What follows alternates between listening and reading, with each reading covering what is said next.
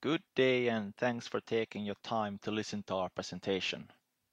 My name is Robin, a researcher at Nagoya University and a Tokyo-based company called Tier4. And in this talk, I will present to you our new self-supervised method that learns from single trajectory examples how to generate a road lane network graph for completely new road layouts without requiring any human label annotation. And first, I will explain the many aspects of automatic lane map generation that can be advantageous for conventional autonomous vehicle systems. And after that, explain our new hybrid neural and graph-based models, its self-supervised learning method, along with experimental results. So while most conventional systems rely on human-annotated HD maps for safely navigating the world, there exist several limitations in following this approach. And the first issue is large-scale application. And in the case of mapping an entire region, let alone a whole country, there seems to be no firm consensus of when or how or even if such a large commercial undertaking will be done. And future licensing costs are also unclear, meaning that autonomous vehicle technology will be limited to geo-fenced and predetermined routes in the foreseeable future, limiting adoption.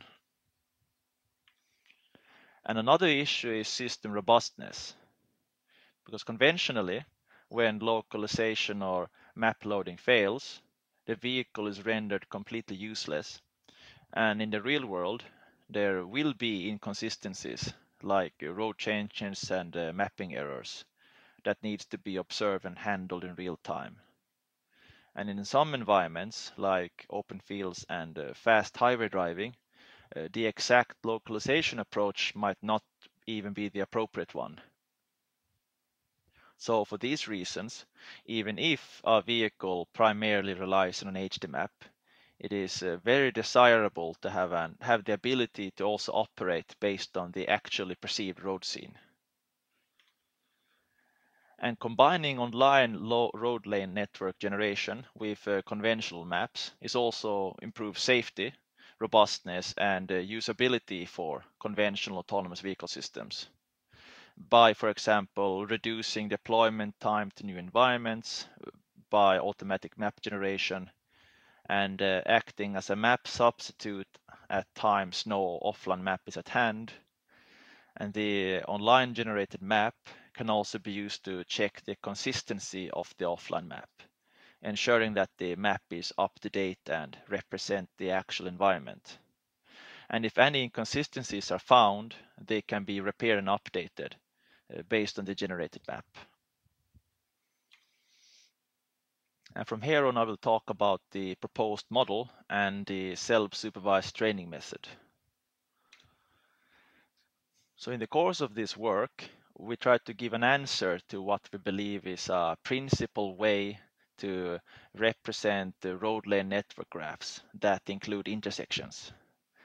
And the result is a formal model with mathematical proofs stipulating that the model can represent any structural road scene while retaining the notion of intersection regions.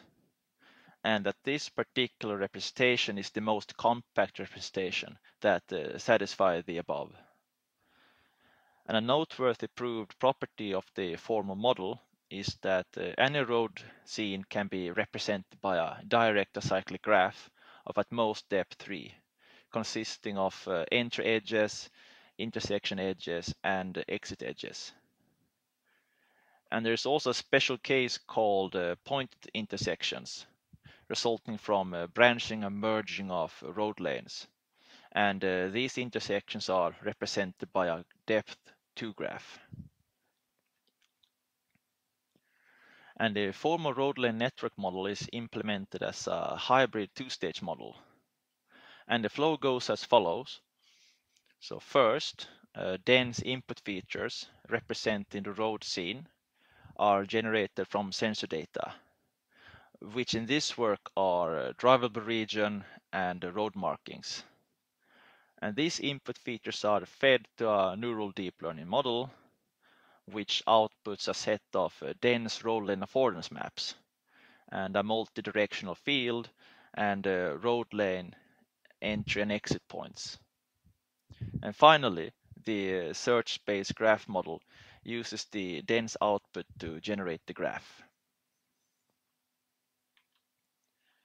And next, I will briefly talk about the neural model implementation.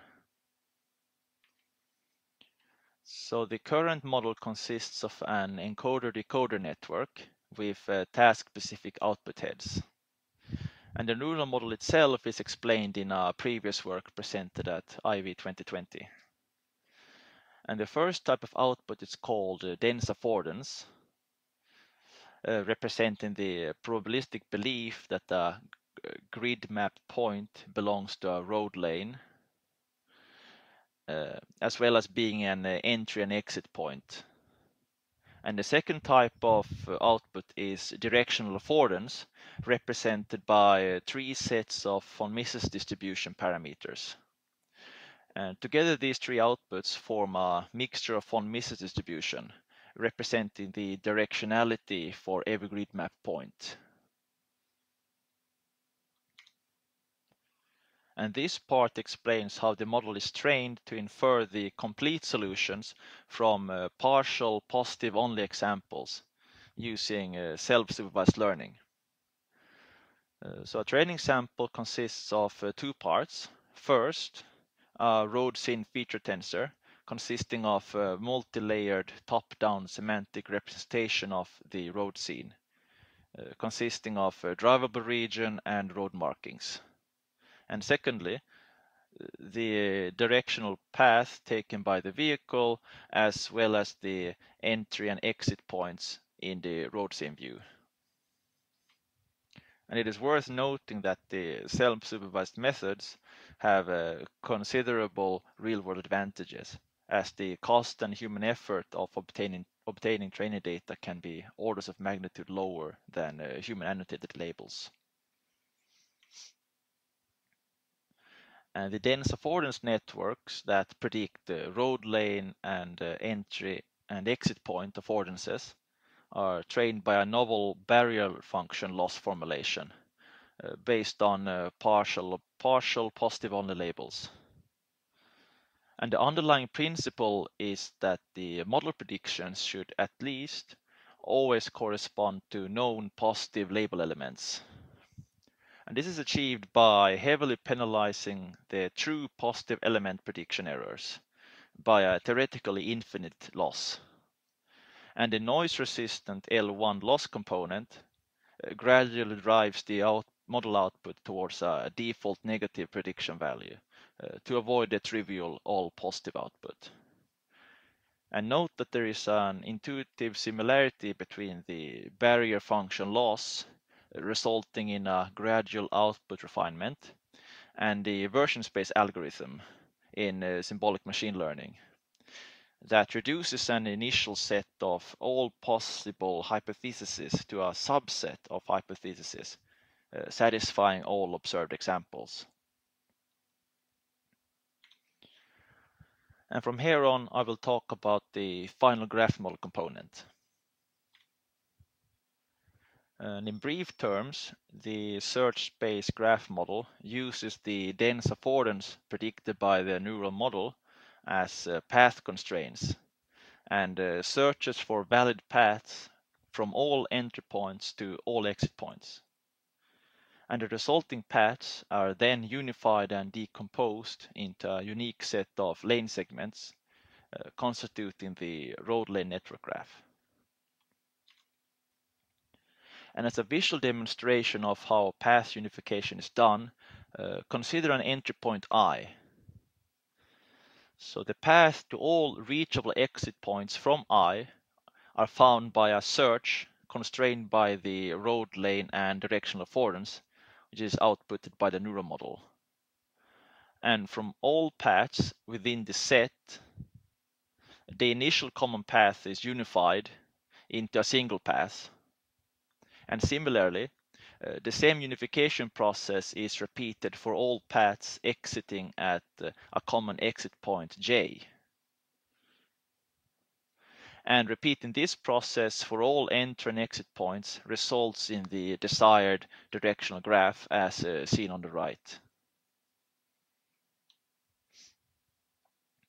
And next, I will give a brief summary of the experiments and results. So the method was developed and evaluated on these sets of synthetic road layouts.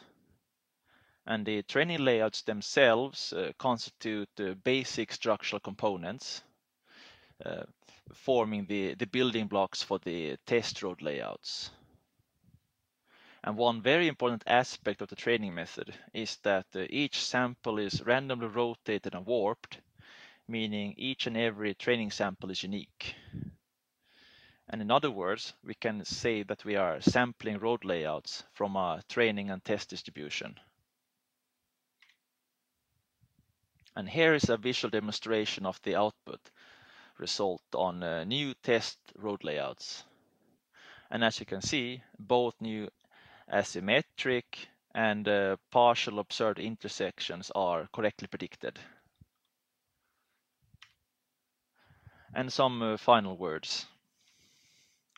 So in this work, we presented the first self-supervised method for learning a model to infer a graphical representation of the road-led network based on dense input features automatically generated from onboard sensor data. And the presented hybrid model implements a formal model, which is proved to be the most compressed representation of the road-led networks, while still expressing intersection regions. And experiments show that the hybrid model can successfully generalize to new intersection layouts. And by doing so, establish the method as a new state-of-the-art for automatic road-led network modeling that can be applied to entirely new road scenes and road layouts encountered for the first time. And we believe our automatic lane map generation method is a promising approach for increasing safety, robustness, and usability of conventional autonomous vehicle systems, and hope that further research in this direction will lead to a proliferation of increasingly intelligent and adaptable mobile robots. We have also refactored the code and released it as an easy-to-use open repository with instructions, allowing anyone to reproduce the results from scratch, as well as try out the pre-trained model on your own input. So please check it out. And again, thank you very much for taking the time to listen to our presentation. And please check out the paper for further details, and feel free to contact us if you have any questions or suggestions about the work. Thank you.